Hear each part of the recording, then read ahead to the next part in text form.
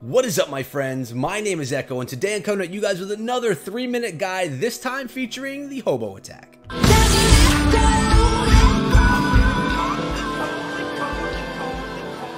The Hobo attack is a hog bowler attack that you can do at Town Hall 9, 10, 11, or even 12 these days, guys.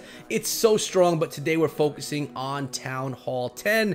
As you can see from the composition, we're going in with 6 wizards, 24 hogs, 2 golem, 6 bowlers that were already cooked up. We have the wall wrecker, and inside are actually Valkyries, max level heroes, 4 heal, 1 rage, 1 freeze, and 1 poison. This attack is done by Scheme Veen, done from Divine Justice in this CWL war against Boston Tea Party. Let's check out how this one starts out and talk about the fundamentals of a hobo attack. You're going to have your golem coming in. The bowlers and the heroes behind those golem are going to act as your kill squad, phase 1 of this attack. They're going to go into the base, take out the enemy heroes, lure the clan castle, take out any key defenses, and then in essence narrow out the base so the hogs have one straight path to go along so they could be healed up along the way, hence the 4 heal spells in the composition. Since the implementation of the wall wrecker, which you see doing a great job right there, you don't need to bring around those jump spells anymore, at least not as many, so you could bring more extra heal spells, so that makes the hogs even stronger in the current meta.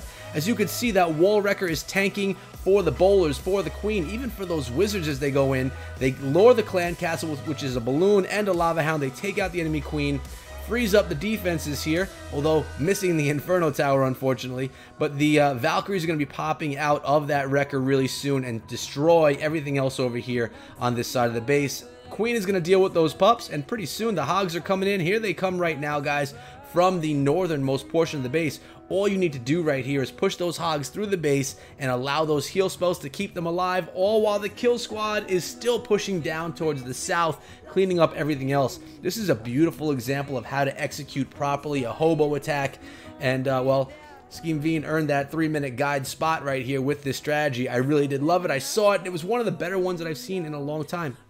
The Valkyries are still running around the base as well. This was obviously against an anti-3-star Town Hall 10, which we proved that it is a 3-starable base. Guys, if you enjoy these 3-minute guides, let me know in the comments below, and also subscribe to the channel and turn notifications for daily Clash content. I give you these guides so you can have quick information right to the point, so you can learn how to execute this and then put it into action through friendly challenges to make your attacks better, to pull in more stars in war. If you don't get it just yet, guys, rewind back 3 minutes and watch it again, then get those practice attacks in. Remember, you can always find me on Discord over here, no, it's over there, or in the comments below. You can hit me up on Twitter as well. Sorry about that stumble right there, but it's all good. There's the composition for you to take a look at. I hope you enjoyed the video, and come back here tomorrow for another Clash of Clans video. Until then, be good.